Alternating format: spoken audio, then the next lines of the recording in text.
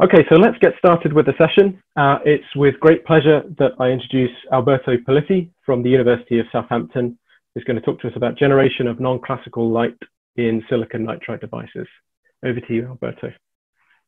Okay, thanks, Jonathan. Thanks to all the organizers for putting in the work and bringing this conference virtual. I know it has been a massive work, but it has been amazing so far. And hopefully you will enjoy my talk as you enjoyed the talks before mine.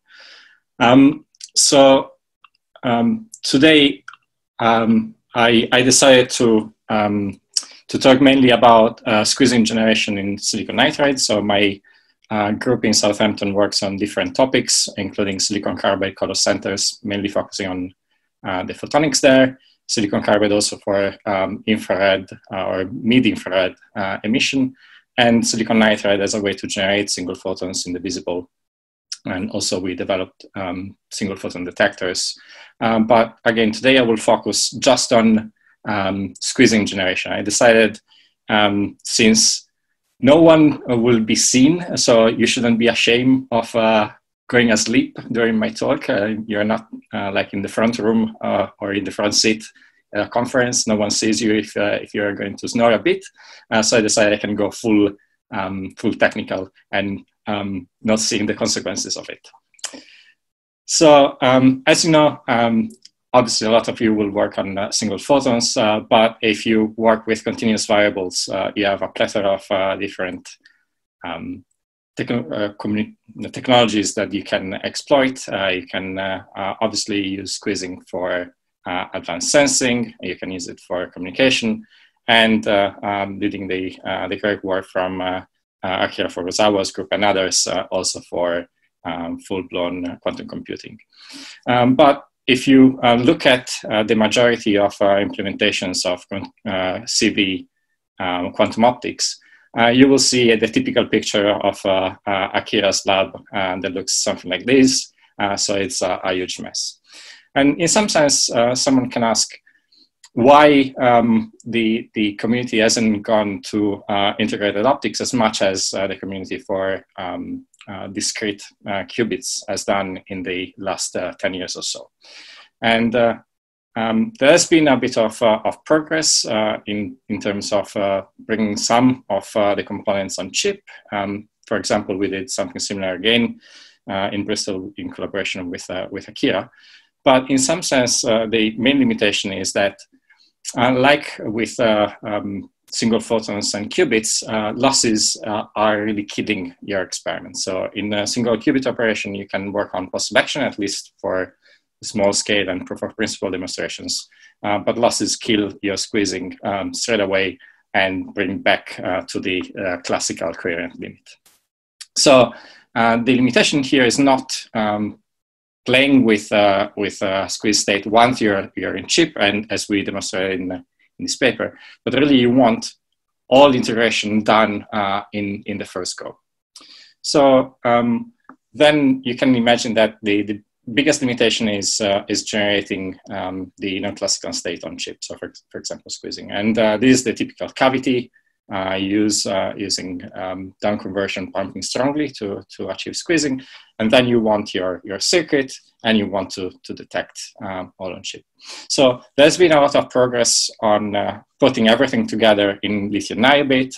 The group of Mirko Lubino has done some amazing work on here, putting squeezed sources and some optics on the same device. But unfortunately, with indiffuse waveguides, the curvature radius is quite big, so integration is somehow limited. So the preferred way for my group is doing everything a bit more integrated. So the best choice from my point of view is using silicon nitride. So there has been a lot of progress on this topic, using silicon nitride for quantum optics. Both for single photon generation and also squeezing. So there's been similar work to the one I'm going to show you in a minute, also done from Xanadu and Alex Gaeta's group. But the reason why I like silicon nitride so much is that I like silicon, you don't suffer from two-photon absorption, and also it can be easily integrated with detectors, especially photodetectors that are used for homodiene detection, like Jonathan Matthews has shown in silicon. And since silicon nitride is also CMOS compatible, you can imagine you can scale to big wafers and so on. So to generate squeezing in silicon nitride, obviously you can't use the K2 nonlinearity as you would with lithium niobate or other bulk crystals, but you have to use the K3 nonlinearity. So this is very similar to what has been done in the 80s and the 90s in optical fibers. So using the K3 nonlinearity, you have cell phase modulation. So effectively, the refractive index depends on the intensity of your beam. And so if you think in phase space, you have your current state and the high intensity component gets a phase shift that is bigger than the low intensity components. And so you transform your nice current state from a round circle into a squash ellipse. And so you are generating squeezing in this way. So again, if you go back in the 80s and early 90s in optical fibers, they are all of these experiments where they were using long fibers in the order of tens or to hundreds of meters with powerful pulse lasers to generate squeezing. They were creating a bit of noise, and so they were using a schematic that was looking something like this. So you were putting your laser into your curved medium that was optical fibers. You were using an interferometer so that if the noise was created, it was going down the bright port alongside with your pump. And in the same generation, you were creating both squeezed pump state and also squeezed vacuum state. So what we wanted to do is following exactly the same schematic, but replace the curved medium from an optical fiber to a silicon nitride device. So again, if you look back, they were doing something like this, where instead of using a Mach-Zehnder interferometer, you can use a Sagnac interferometer. And this simplifies the experiment even further because you can use just one curved medium to generate squeezing rather than two curved media. So again, we want to swap the fiber, as in this picture, to a chip. Obviously, since we are on a chip, we can also do some integrated optics as well. We don't want just to use a simple waveguide, but rather we want to use a cavity to boost the nonlinearity. So instead of using pulsed operation, we can also use CW and reasonably small powers. So the idea comes from the Anderson group, so this off and al paper from 2015.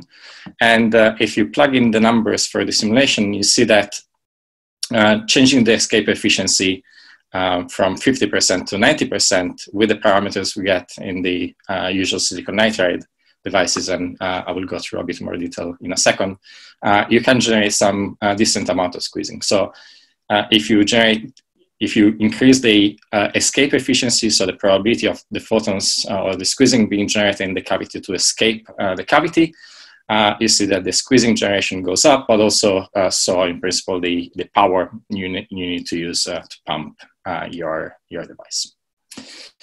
So we know roughly what we need.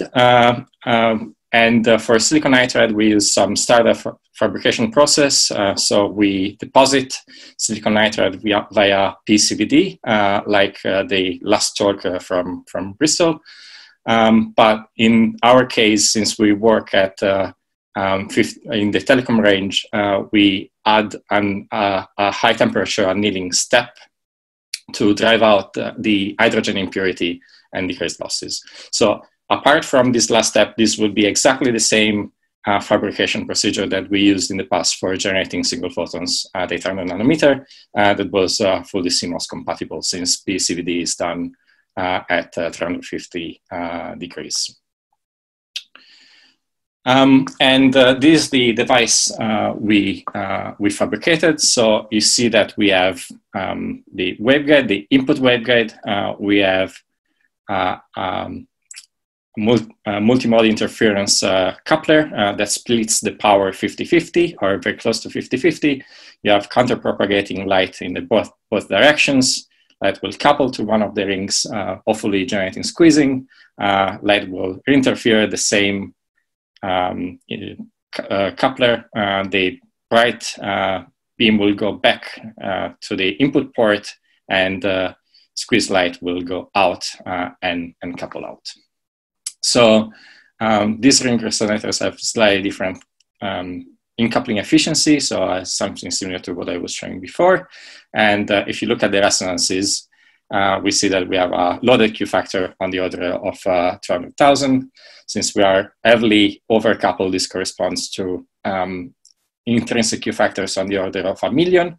But the ring is pretty small, it's on the order of 30 microns radius, so the nonlinearity is pretty high. And so the experiment would look something like this, where we have a tunable laser, we amplify it to the power we need, we couple in the chip via a simple lens. Hopefully we will generate squeezing in the chip and go out, couple from the lens on the other side, and we would need to do homodyne detection. But here, instead of just bringing in a local oscillator and doing the scanning in the usual way, we decided, well, we don't want to keep stable the full experiments going on and off chip, so we can rather use a polarization trick. So what we do is, since we use this multimode interference coupler, the splitting ratio for the TE mode, the one that we use for squeezing, is going to be different enough from the coupling efficiency for the TM mode, so that even if most of the light for TE will go back in the input port and squeezing go out in the output, for the TM mode will have some light that goes also out from the output. And so we can use this TM mode as our local oscillator. But since both the squeeze beam and the local oscillator have exactly the same path and the same mode, they will share any phase fluctuation, and so we don't have to worry about phase stability. And then if we want to do the homodyne measurement, we just have to do polarization homodyne. So it's just a bunch of wave plates polarizing the splitter and going to the two bounce detectors for that. Okay, so we do our experiment. We put in on the order of up to 50 milliwatts of light, and we were happy enough to see a bit of squeezing, but the squeezing appeared just at very high frequencies, so on the order of 300 megahertz and above. And instead, for frequencies lower than 300-400 megahertz, instead of seeing noise below the short noise limit, we actually see noise above the short noise limit. So we increase the noise of our laser. So we scratched our head a bit, and then we were very lucky to find a paper from Earl Batt's group on optical fluctuations coming from thermoreflective noise. So effectively, this noise comes because you have a waveguide or a piece of material, and in any point of your waveguide, you will have thermal fluctuations, and the thermal fluctuations depend on the temperature T. But since the refractive index depends on temperature via the the thermo-optic coefficient, you will have that the refractive index will change, and so the phase of the beam during propagation will change as well. And so you have noise whose pattern goes in this way. Without going too much in detail, just notice that, again, depends on the fluctuations, so temperature squared, and depends on the 1 over the frequency squared. So we have a noise that decays as the frequency squared. And we said, okay, can this explain the excess noise we see in our experiment? So first thing we did was, okay, how is the noise scaling with frequency? And we saw, yeah, it scales as 1 over f squared. So it's a good indication. Is it linear? Yes, we also saw that the noise is linear with power. So it's not some nonlinear noise that enters in the rig.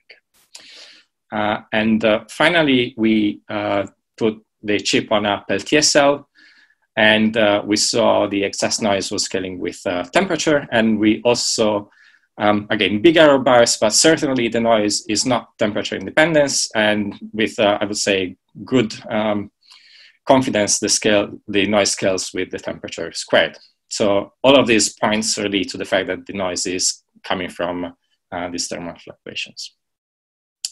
Okay, so if that was the case, then we would expect a bit more of noise from the simple explanation I gave before.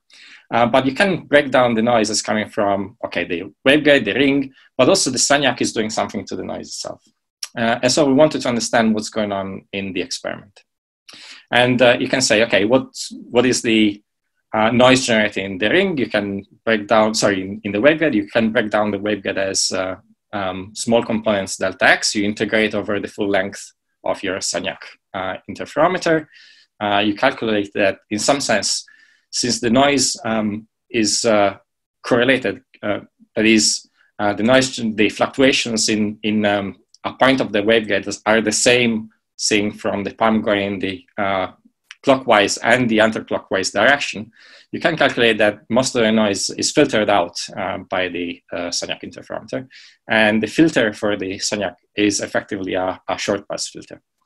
So the noise coming from the waveguide is already pretty small, but when you also account for this filtering factor, you have that the noise is really, really, really negligible compared to the shot noise level. There's this blue line here.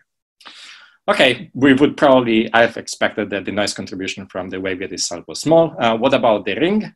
Well, the ring also gets filtered out. In this case, it would be even more filtered out if the ring was exactly at the center of the Sagnac interferometer. It's not, because if you remember the picture I showed you, we have different rings. So it means that the ring where we are generating is not exactly in the back center of the Sagnac. Plus, the ring obviously increases the light matter interaction. So you have a component also for the thermal fluctuations that scale as the finesse of the ring resonator. So even if we start though with a noise that is quite well above the shot noise limit, this filtering given by the Sagnac reduces the noise below the shot noise. So also this correlated noise coming from the fact that you counter-propagate in the two directions is removed.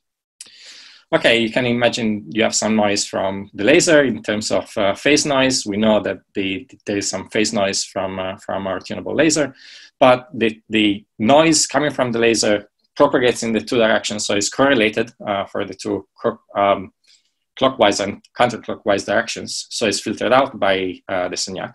This time not by these short pulse filters, by just the rejection of the Sagnac. But also this noise is shared with the local oscillation, the local oscillator, so we wouldn't see that anyway.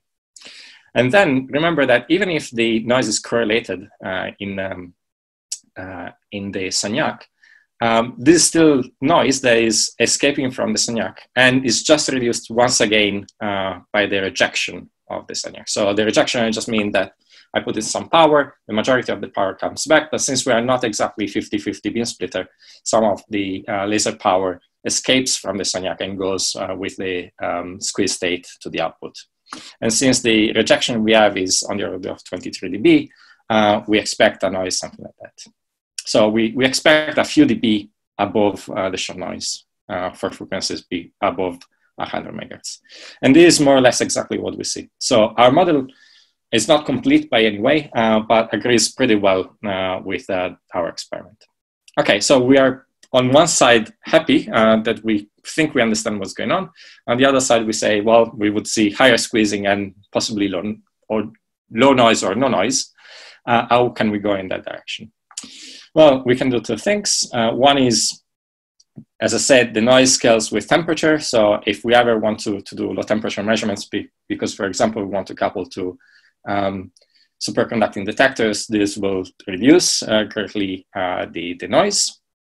But even better, since we think the majority of the noise is given by the fact that the Sagnac interferometer is not perfect, if we replace our MMI splitter with something more complicated like tunable Mach Zehnder, like guys in Bristol have done, you can easily get to 60 dB rejection and again remove even more the noise from the chip. So if we remove completely the noise in our experiment, we would see on the order of 2 dB squeezing. Can we do better than that? And the answer is yes. If you decrease even more the losses, and with the beauty of silicon nitride is that you can go in principle to dB per meter. If you do that, for example, from Alex Gaeta and Michael Lipson work, this is the prediction from their results. You can get to more than 10 dB squeezing with powers on the order of tens of milliwatts. And even if you use LPCVD deposited in foundries, you can get also on the same order of noise with hundreds of milliwatts. So we think these are a good way to proceed, and there's a lot to work in this direction to reduce noise and improve the squeezing. So I will stop here and thank you for listening. I also would like to point out that the majority of the work done here was done by Robert Czernaski, PhD of mine, but now moved to Australia. Great, thank you, Alberto. I don't know if you can hear me clapping, or if you can hear me in the presentation, but I'm trying to clap on behalf of the 200 odd people who've been watching your talk there. So I'll move on to ask some of the questions quickly. Jake Bulmer asks, is continuous wave squeezing compatible with CV quantum computing protocols? It is. Obviously, you can, so here in CW just means that at the moment we pump CW, but in principle you can also pump pulsed. The thing is, since we have a cavity, you will have a maximum frequency you can pulse the laser at, and that is given by the resonance width. So with our current Q factor and the way we're loading everything is going to be similar to the side-based squeezing you see, so on the order of gigahertz. Okay. And then the next question I can ask is from David Payne, who asks, was there anything stopping you from turning up the input power further to improve the squeezing? No, you can pump even more, but obviously also the noise is going to increase with the current device. So as I said before, the noise is going to increase linearly with power. And given that we don't have a lot of squeezing at the moment, there will be a point where effectively the noise will take over and just see above show noise for any frequency. Okay, great. Thank you. That's all the time we've got for questions for now. Thank you, Alberto.